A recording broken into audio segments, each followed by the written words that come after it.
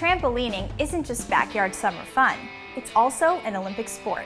Find out everything you need to know and impress your friends this summer with your knowledge of Olympics trampolining.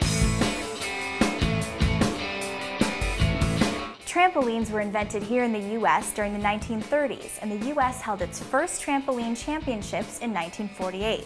They were also used to help train for sports like diving, gymnastics, and freestyle skiing. But they eventually became popular in their own right, and a new sport was born. Trampolining made its first Olympics appearance at the 2000 Games in Sydney, with both men and women's competitions.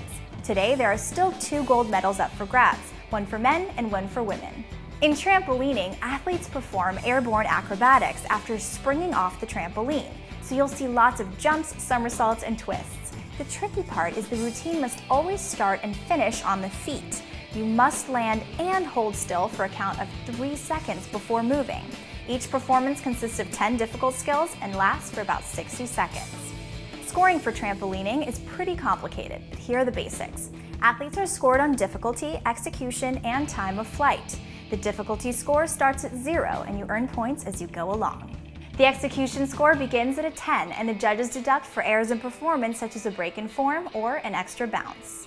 Time of flight is a machine which measures the total flight time of the gymnast, so your difficulty score plus execution plus time of flight equals your final score.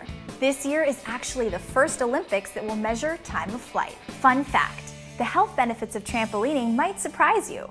Rebounding is actually more effective than jogging, and you can build upper and lower body strength just as effectively as weightlifting. So this Olympics, impress your friends with these fun facts. Thanks for watching Fit Sugar TV.